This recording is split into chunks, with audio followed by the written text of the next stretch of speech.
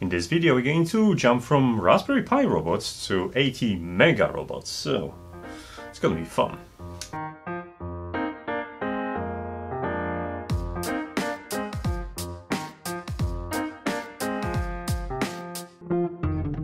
Hey everyone, my last SunFounder post was about this. That was a Raspberry Pi robotic platform with 4 wheels. And, well, if you're into Raspberry Pi, that is the video for you. But today we're going to talk about the other side, which is Arduino-alike platforms, robotic platforms that you can actually use to learn to code and interact with different components. And SunFounder has got you covered with their new 3-in-1 kit that will teach you how to make robotic platforms like this, or how to use sensors and different modules and turn your devices into IoT devices. On top of that, the entire kit comes with lots of different accessories, lessons for beginners, and even a section about making games in Scratch. Since there is a lot, as we've got a lot to unpack, well, let's start with, well, unpacking. Apart from the acrylic template, everything is inside the box, which looks very familiar to me. Why? Because it's very similar set of sensors, modules and everything that I could interact with through Arduino-like boards. That was the very first thing that I bought when I was learning about electronics. I was misguided by then and the box came with no instructions, so straight out of the box it's already a much better experience because this kit comes with really well written instructions and documentation. Apart from the bits that are included to make your Arduino run around in a 2-wheeled or 3-wheeled robot, there's a lot of different modules that you will be able to use on a breadboard and learn how they work and how to interface and interact with them. And to be honest, these are the most popular sensors and components that you can find in many like kits, so you're definitely not missing out.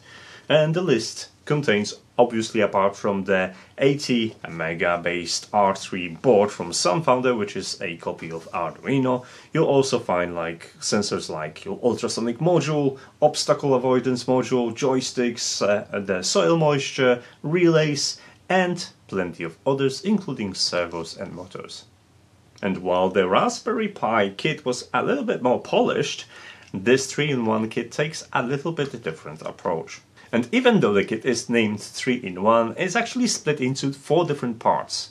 Now, the first part is obviously learning, and here comes a surprise. The documentation is actually quite complete, including a lot of information on how to use Arduino-like devices, how to interface with GPIOs, and everything. So if you are totally new to this, you'll get pretty much everything you need to get started, which is much appreciated. After that, you are encouraged to jump into a learning part, in which you're gonna take individual components and learn how to use them in action. There's a breadboard provided and quickly you'll be making your own circuits and writing a code to read the information or inputs. Each paragraph contains complete instructions, including snippets of the codes, screenshots of the circuits that you have to make, and explanation for what each part of the code does. So it's really well explained, even if you're just getting started. Once you're familiar with all of this, you can get to the next level, which is actually assembling the car and programming it. You'll notice that the actual car doesn't really have a car-alike components. I mean, there are wheels and everything, but it uses the breadboard and simple standoffs to kind of keep all the elements in place, which means exactly the same principles that you've been using in a learning part of that kit will be deployed to actually construct your car, connect everything and program it. Now the car, there is a list of separate tutorials. There is a list of different variations that you can actually deploy and assemble the car in different ways, from automatic obstacle deployment to controlling the car over Wi-Fi. If I can give you one advice about this section would be pay attention to the assembly, because when I started to assemble my robot, I quickly, well, it wasn't quickly, I've discovered after some time that I've placed all the elements on the wrong side of the acrylic board and I have to disassemble everything, flip the board and start from the beginning. It was a facepalm moment, but at least it's working now. By this stage you notice that there is a ASP8266 in the box as well, that let you control the car via Wi-Fi, but it's also part of the next section, which is about IoT projects.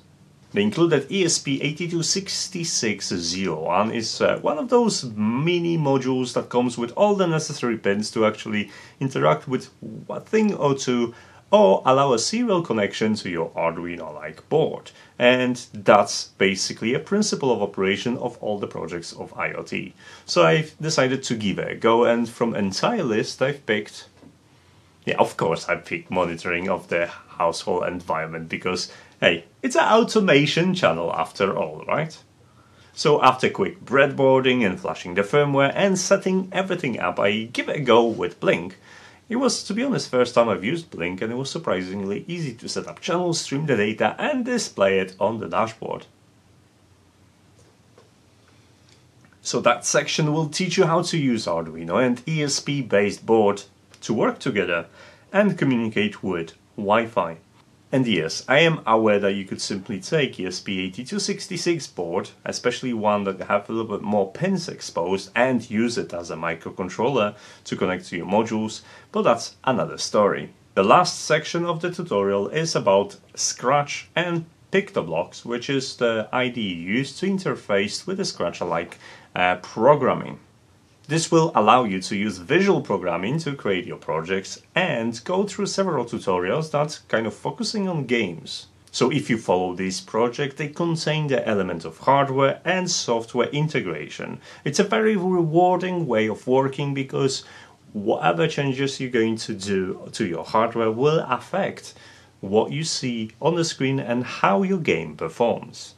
It's definitely recommended to your offspring if they have interest in making games in the future. Priced at $69.99 in US dollars, the SunFounder 3-in-1 kit has enough to actually keep you interested for the weeks to come. And even if you're going to go through every project out there, you can simply disassemble the car and use the components for your other projects, because, well, as far as the kit is concerned, everything can be used on a separate basis. So if you are interested, I'm going to include the links in the description of this video. So big thanks to SunFounder for sending me the kit for the review, and if you're interested and want to learn more, links to the article is gonna be included in the description of this video. As for now guys, you know I do not have a posting schedule, you know how YouTube works, I'm not going to explain all of this. I trust you know how to use the tools, but follow me on social media listed down below and start a conversation. Thanks so much for watching, and I'll see you in the next video. Take care. Bye.